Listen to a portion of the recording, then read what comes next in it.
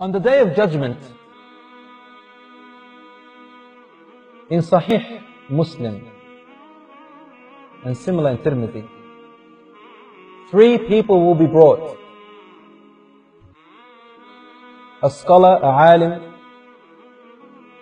a charitable giver, mutasaddiq, and a shaheed, a martyr, person who died in the cause of Allah. Allah subhanahu wa ta'ala will judge the alim.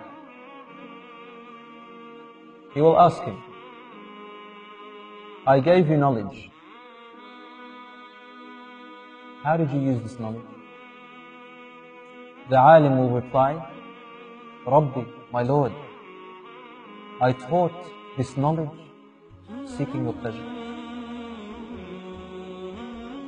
Allah will say, you are lying, كذبت. And when the angels hear this, they reply, you are lying. The angels say it because they know that whatever Allah says is the ultimate truth. Allah will then say, you only taught this knowledge so that people can praise you and say, MashaAllah, what a knowledgeable alim. Let us put him in the front rows. Let us favor him by honoring him first.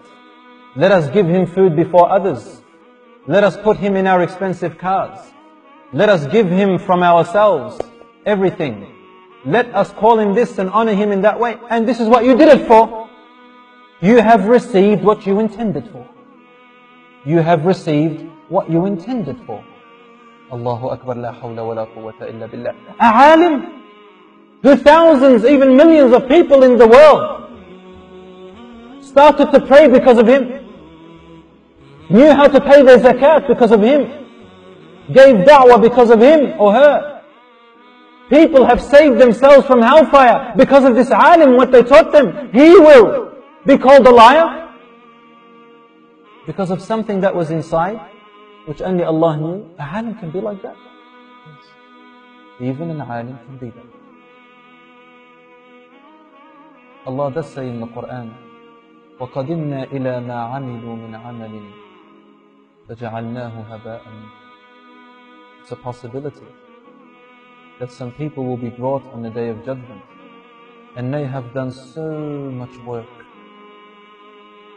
more than anyone, and then we will make it as if it was haba'an manthura, just dust in the wind. We ask Allah to save us from this.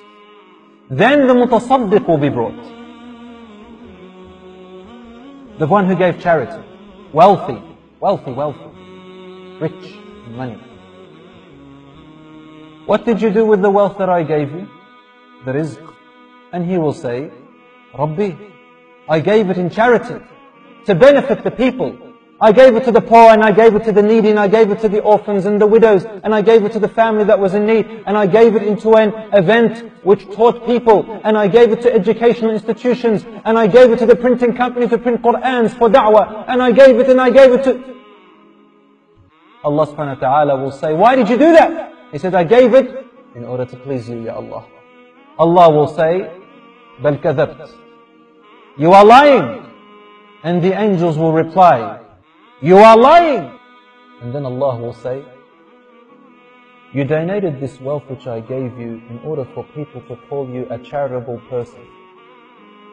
And so your name can last after your death as being a charitable person, a generous man. And because you intended that, you have received. Today you have nothing with us. Then the shaheed will be brought. This is the person who gave his life or her life away. Allah will ask that person, what did you do with the body I gave you? And he or she will say, I fought in your cause, I died in your cause, I stood up for the truth in your cause against the oppressive ones, and so I am a shaheed. Allah will say, you are lying. And the angels will repeat, echoing, you are lying. Allah will say, you only did that so that people can call you a hero and build monuments out of you, and you have received that which you intended. Rasul sallallahu alayhi wasallam was speaking to Mu'adh radiyallahu anhu in this hadith. He was sitting in front of him, and he grabbed Mu'adh's knee and shook it like something. He wanted him to pay extra attention, something very serious. Ya Mu'adh! هؤلاء أول من تسعر بهم النار يوم القيامة. These are the first three people with whom Allah shall ignite hellfire with.